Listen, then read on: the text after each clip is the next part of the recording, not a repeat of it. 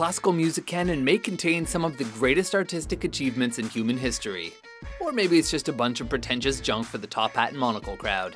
Welcome to Watch Mojo's Top 5 Facts, a series where we reveal, you guessed it, 5 random facts about a fascinating topic.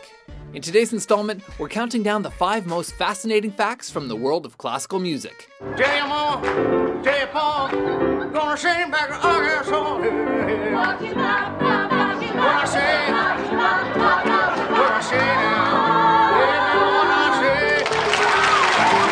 Number 5. Cats respond to adagios during surgery.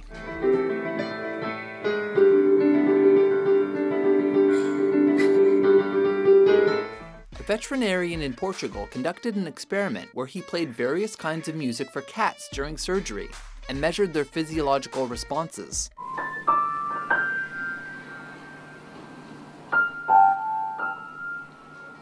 The findings are still somewhat preliminary, but his results, which were published in the Journal of Feline Medicine and Surgery, found that playing a classical composition from Barber made the cats more relaxed, while AC/DC's Thunderstruck made them more stressed.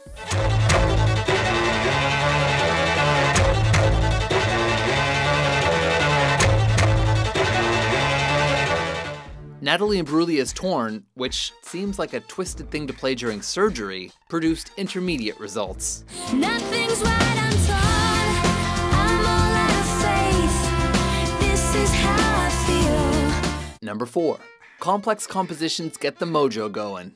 I was staring through the cage of those meticulous ink strokes at an absolute beauty. Here's some information you can't do much with, but probably wish you could. Researchers from the University of Sussex played 2 clips of music for women in various stages of their menstrual cycle. One composition was fairly simple, while the other was a more complex rendition of a similar melody. They found that when asked to imagine entering into a relationship with the composer of each clip, the fertile women were much more interested in the composer of the complex piece than the non-fertile women were. This is my dear daughter Constanza. She is the fiancée of Herr Mozart. Really? This led the researchers to speculate that there may be some instinct at work that selects mating partners with intelligence and creativity in their genes. I love you. I love you. Number 3.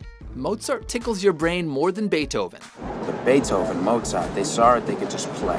An Italian study published in 2015 found that listening to a piano composition from Mozart, known as K448, gave a boost in cognitive function, but listening to Beethoven's Für Elise did not. This isn't the first time that piece of Mozart's has been studied. In fact, scientists have even dubbed the increase in brain function the Mozart effect.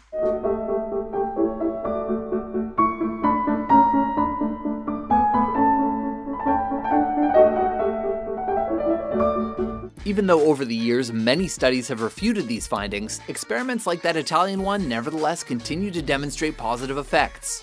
Some studies have even found that listening to Mozart daily can reduce the incidence of epileptic seizures. Number 2. South African grapes get the Vivaldi treatment.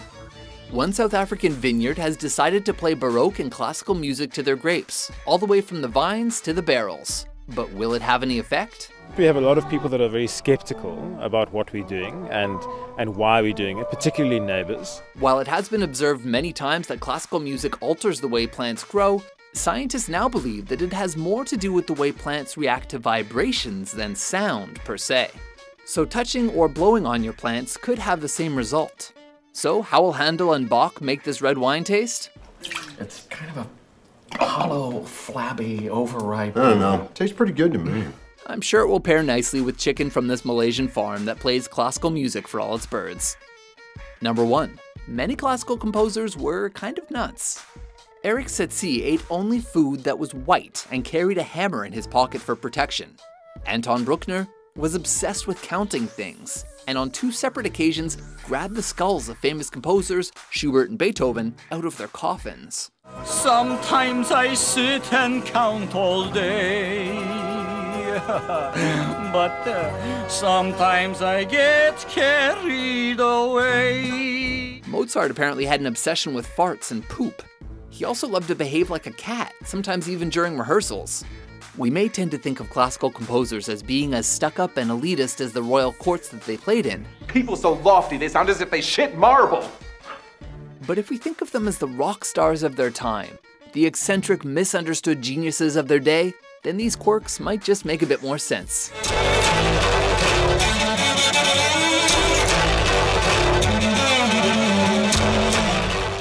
So, what do you think of classical music? For more virtuoso top 10s and eccentric weirdo top 5s, be sure to subscribe to WatchMojo.com.